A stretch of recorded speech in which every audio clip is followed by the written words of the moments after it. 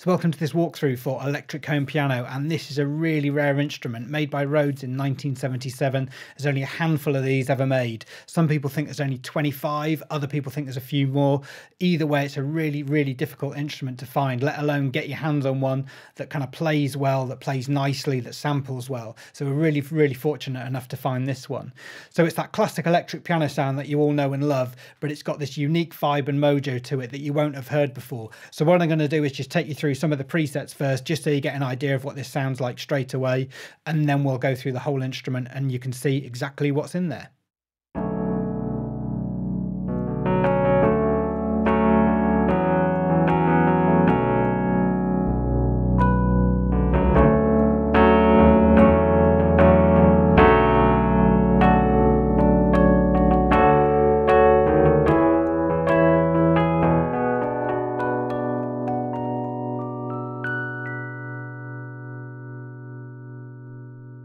So as you can hear, a really rich, warm sound to this electric piano. It's kind of a sound that will be familiar to you, but there's definitely a unique vibe and mojo to it. We'll go on to photocopy next, which is using one of the muted tone bar techniques that we sampled, which I'll talk more about later, but it's basically muting the actual physical metal tone bars inside the piano.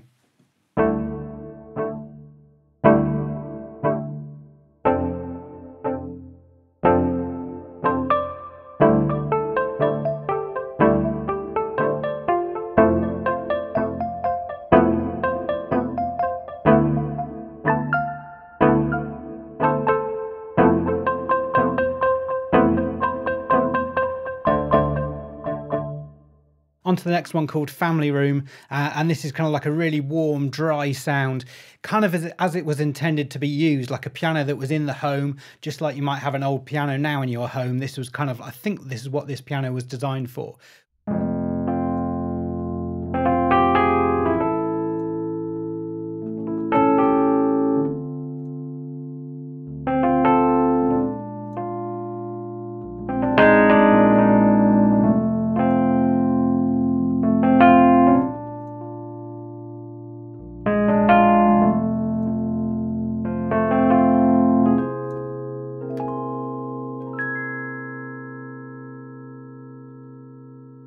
So yeah, that's exactly how I'd imagine that piano to sound back in 1977, sat in somebody's home. It's kind of like the centerpiece of their living room, just like a really warm, luscious sound, and just kind of, you know, you've got all the details, you've got all of the sounds of the piano like right up in front, and it's really dry and really personal thing to play.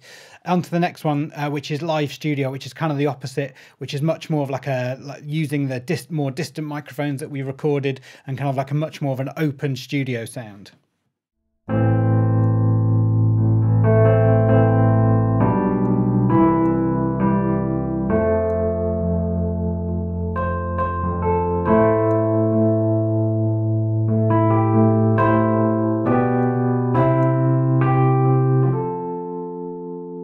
So like much more of like a live environment, studio environment, that's what that one's for.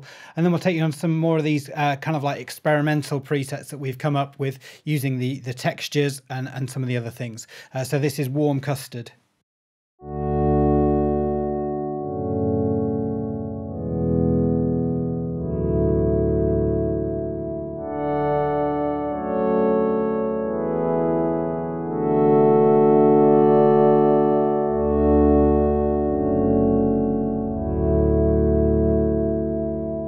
So moving on from that, this is kind of like the real extreme of what this thing can do.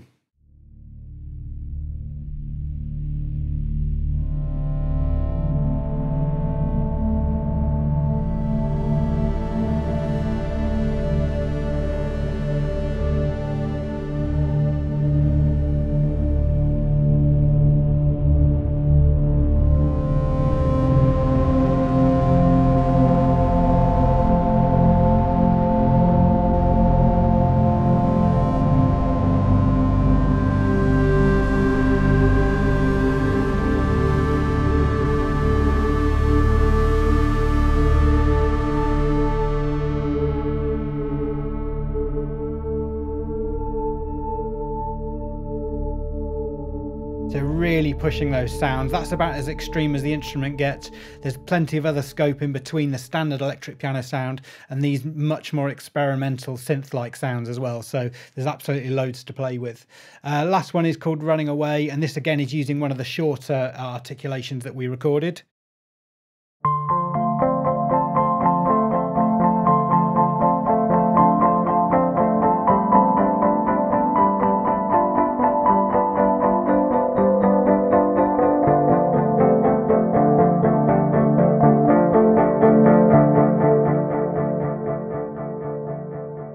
So that one made using the soft tone bars sound that you've got, which again is one of these techniques of hand muting the tone bars to create this short percussive sound.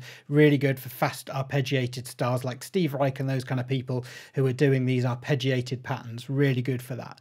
So let's take you through the whole instrument now, just so you've got an overview of exactly what's included and what's it capable of. So up the top here, you've got all of the sound sources that are available to you. 4 of the electric piano sounds and then 8 of these textural sounds that we've recorded. And these have been crafted from the original source recordings. So we've taken the raw recordings, put them through reel-to-reel, cassette decks, guitar pedals, all sorts of things to create some interesting and unique sounds. And each one will feel like part of the same family, but in its own unique way. And then you've got a texture slider along the bottom here, and this slider will completely change the way these sound, and each one will respond to this fader differently as well, so it's not all just going to do exactly the same thing. So just experiment to see what that one sounds like. And then across here you've got the microphone positions, which we've recorded 3 different microphone positions as well as some other things as well, which I'll talk about in a little bit. So the electric piano sound first of all, which you've heard kind of already, but this is what it sounds like.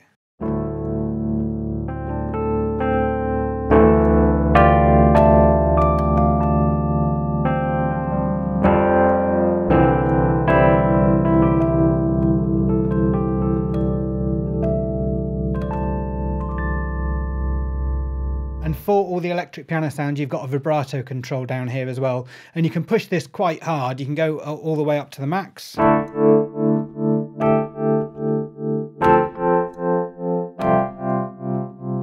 Which isn't that realistic for a normal electric piano, but if you want that effect, it's there.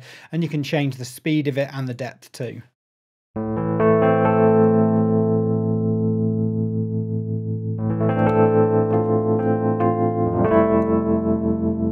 So that's just for those electric piano sounds. Then we've got this soft electric piano sound, which is just the very, very gentlest layer of the piano that we recorded.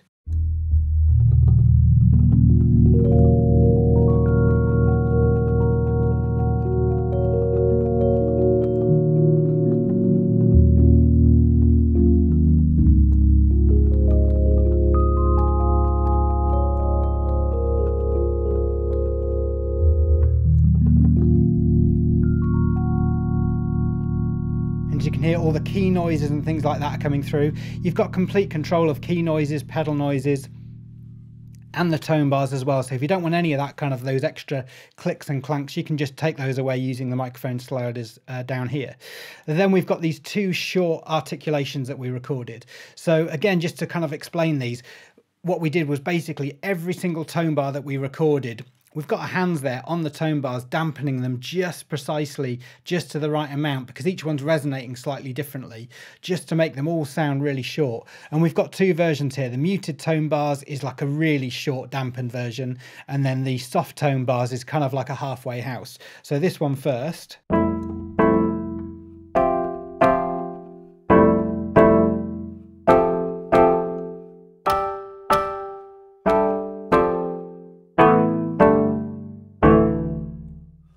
And then this one, much, much shorter.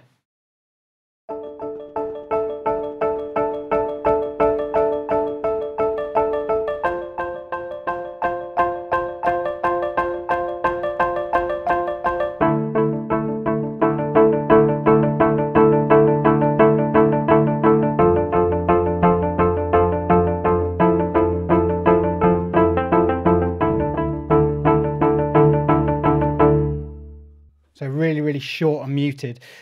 Really painstaking to do because you're literally holding the tone bar exactly the right amount, recording lots and lots of different samples, all of the same take, so you get lots of round robins there. and then multiple velocity layers as well. Those two sounds took a long time to record, so I hope you really enjoyed them. Then we've got all of these textural sounds here, so I'm going to play you a few now. Apollo is the first one, and then if I take this slider all the way down, you'll see kind of like the changes that it can make.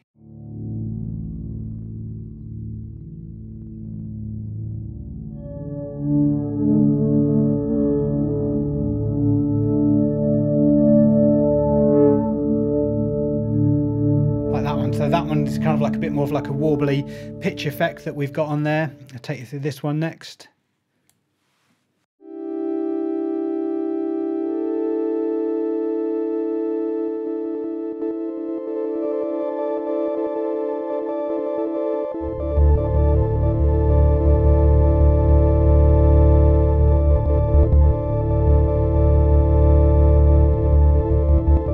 Comment down below if you know where the word breeze comes from for that preset. I'll be interested to see if anybody picks up on that.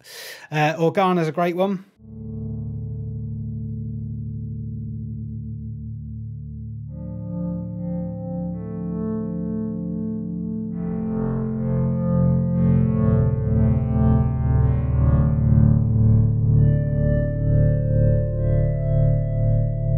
So again, it's got that feeling of like an electric piano, but it's kind of like been taken into this new space. Apogee next.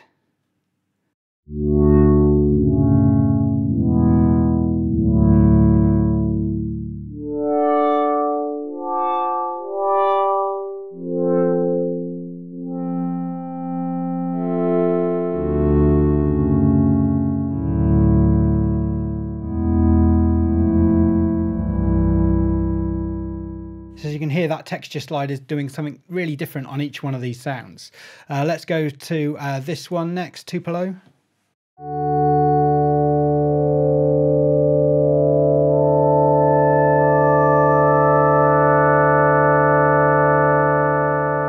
Really cool. Put like this massive reverb on here.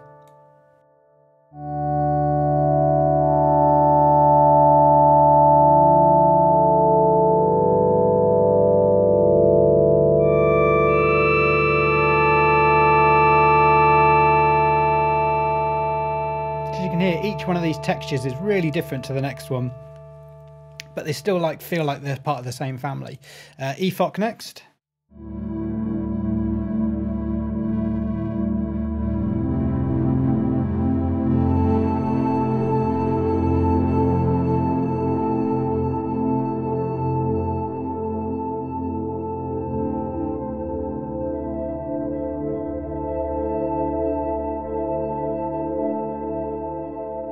Put on a different reverb just to feel what these sound like with a different reverb.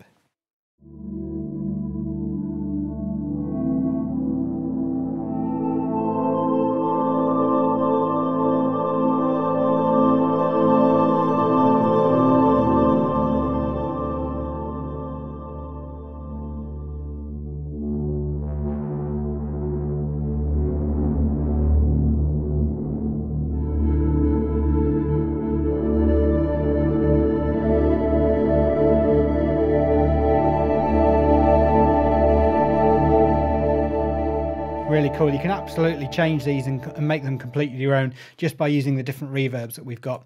Wonder next.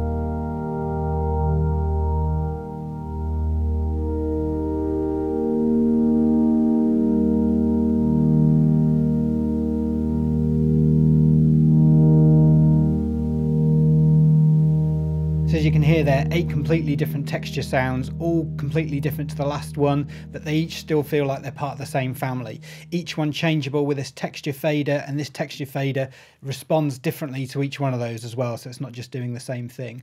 And then we're using the reverb. You can create some amazing soundscapes or much more like organic synth-like sounds. So it's up to you how you want to use those. Now with the electric piano sounds, you've got these mics down here. You've got this production ready mix, which is the first thing that loads up, and this is using the main microphone positions to do it.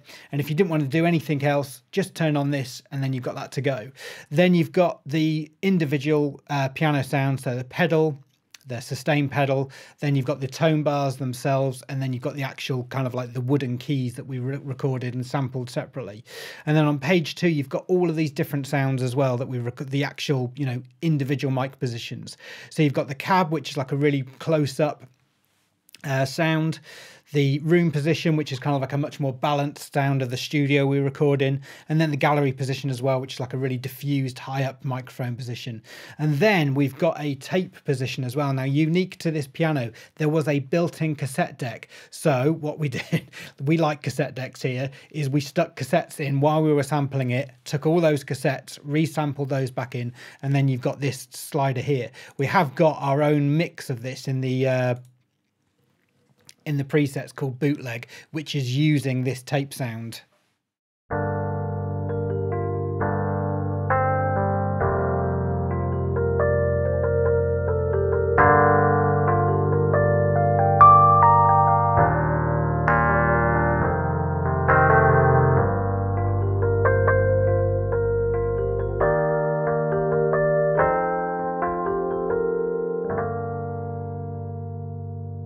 So absolute vibe and mojo, if that's what you're after.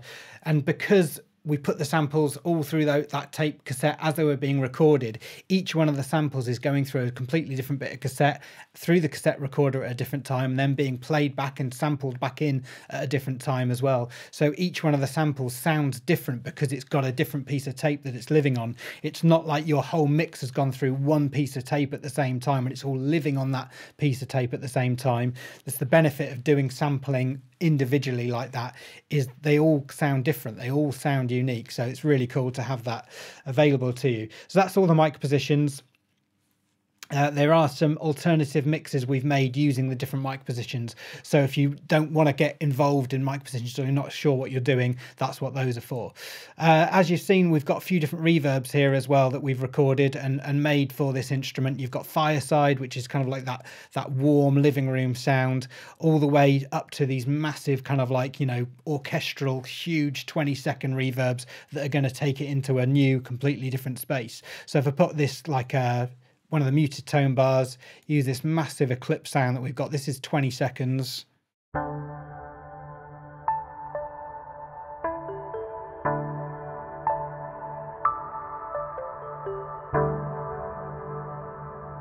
It's going to really pull the sound into a new space, and it saves you having to pull up your own plugin. You've got some immediate kind of like effects there to play with.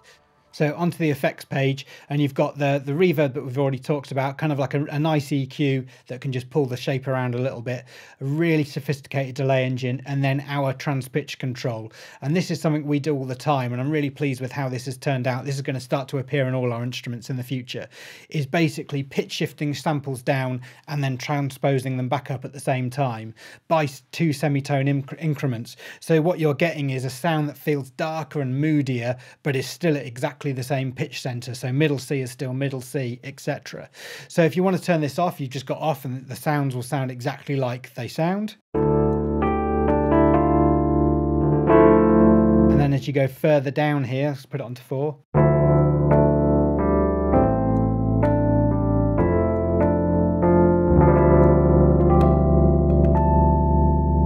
All the way down to an octave.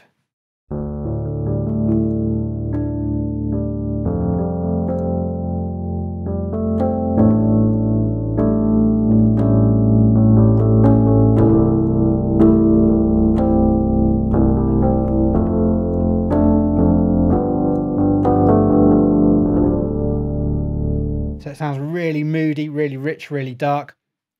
What you'll get is a feeling that they're just kind of like slower and darker, and it will change the way you play it. As you could hear there, because I was playing an octave the samples were being pitch shift down an octave, I was kind of wanting to play slower and more moody and more atmospheric. So that's kind of what it does. With this trans-pitch control, you're losing the top kind of notes on the piano, so that's something to bear in mind. But apart from that, the effect is like, it's not like using a tone control. It's not like using anything else. It really is cool to play with.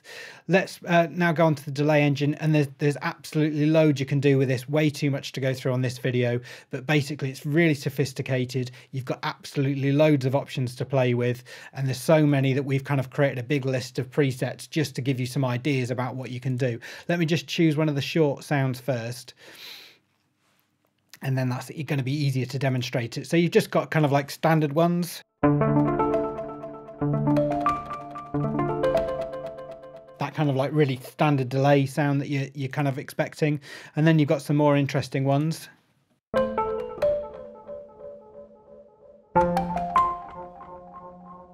All the way up to like these really massive kind of like, they're not delay anymore. It's kind of like halfway between delay and reverb.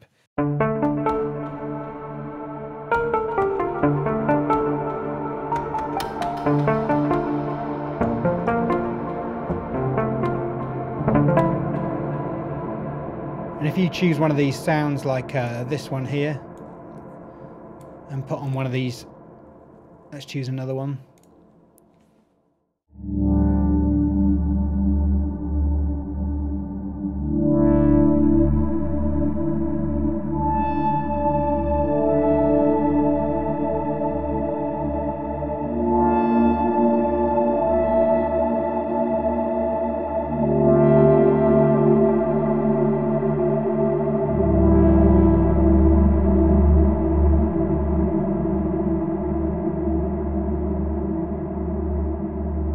So many different ways to change the sound using the delay engine, and with these other controls and things that you've got, as well as all these textural sliders, it really is like an electric piano that can kind of be really like traditional and classic and vintage style, all the way up to much more of a modern sounding synth-like sound, or just combining the two as well. So with the presets, we've got some of these combinations between like the kind of the electric piano sound and the textures as well. So let's choose one of these.